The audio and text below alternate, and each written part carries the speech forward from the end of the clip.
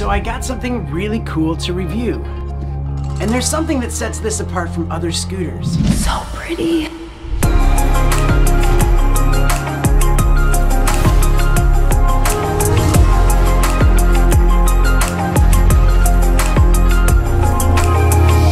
We'll take a look at all the design, details, and features of this Unagi Model One. Let's do this.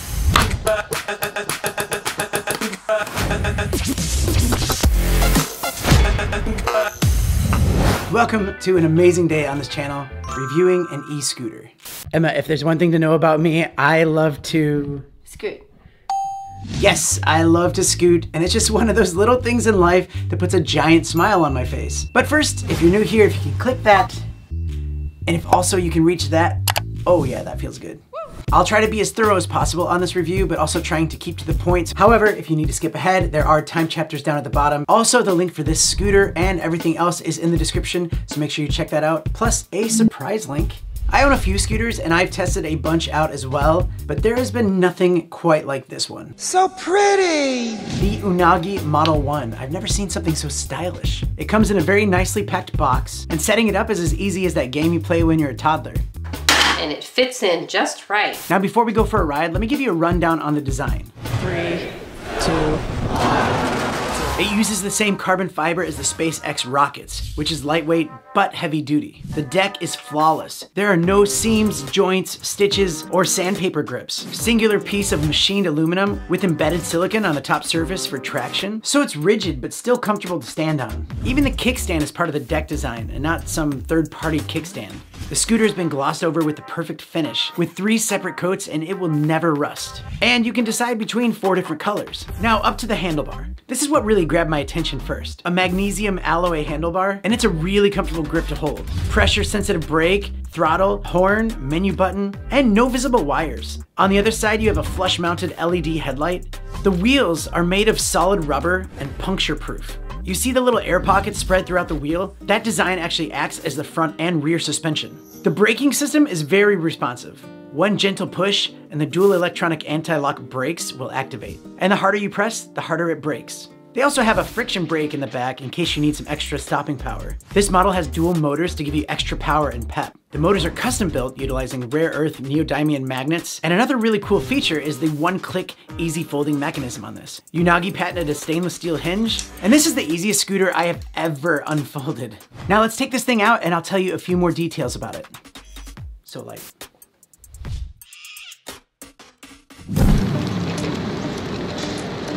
So the first thing I noticed, whether you have the dual motors on or not, this thing is quiet. Seriously, my Enigim is so loud and obnoxious, it's a bit embarrassing sometimes.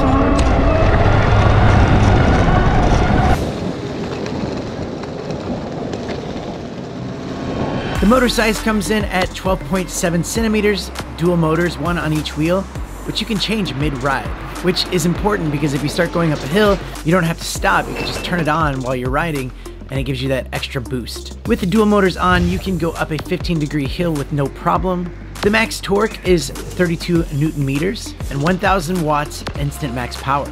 And when you have dual motors on, it speeds up really quickly. The tires are 19.05 centimeters, and as I said earlier, the shock mounts are basically built into the tires. However, this doesn't make it completely smooth on rough surfaces. You will feel the bumps and some of the grooves in the road.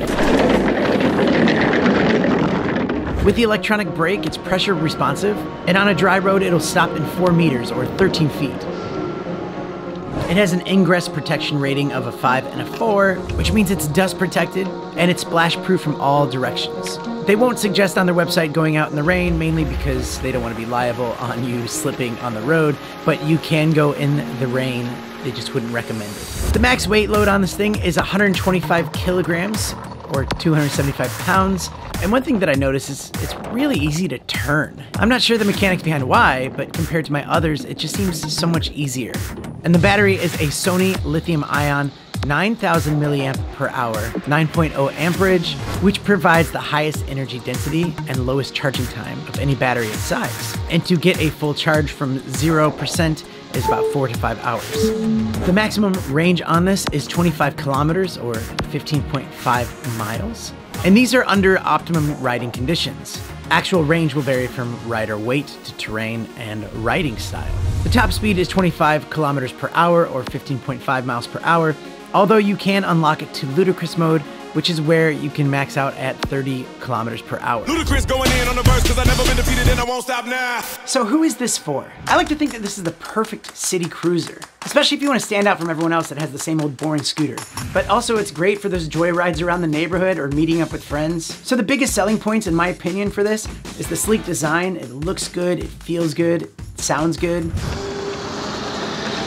It has dual motors to get up those steep hills. It feels safe, it's easy to turn, and the airless tires are very beneficial. It's rust-proof, it's lightweight, easy to fold, easy to transport. They've got great customer support, 30-day money-back guarantee, and free shipping to Australia. By the way, I live in Australia, if that was confusing. So the biggest flaw to me is the battery life. Now this one is a little bit picky because sometimes you have to sacrifice battery life for design. Case in point. And to be honest, the fact that they could squeeze in this much battery life and pep on the motors and keep it lightweight on this thing is beyond me. That's actually a really good job on their part. Now this also might be a flaw, but the cost. It's not the cheapest scooter out there, but there's a reason for that. You have materials, you have things that are gonna last you a lot longer than some of those other cheaper scooters. But just like choosing cars, not every car is going to be the right one for you, and you just gotta figure out what you want in a scooter. And if you're looking for something that's more than just the average looking scooter that everyone else has, the Unagi Model One would be an excellent choice. Now listen, if I've missed anything, I will do some more follow-up videos and maybe test it out against some other scooters. But the main part is, look at how pretty. Oh, so pretty. There we go. This seriously was such a fun video to make. And stick around on this channel. I do a lot of fun product reviews. Hopefully more e-scooter reviews coming up. Maybe they'll be on that list. I'm looking at you scooter companies. Come on, come on, come on. If you're looking for a new podcast, make sure you check out my Tech is Hard podcast. It's a weekly podcast where we talk about tech, gear, and being YouTubers. Also check out my music channel. I sing a song or two. That's always fun. And check out this video right here. This is a great one to watch next. All right, hope to see you next time.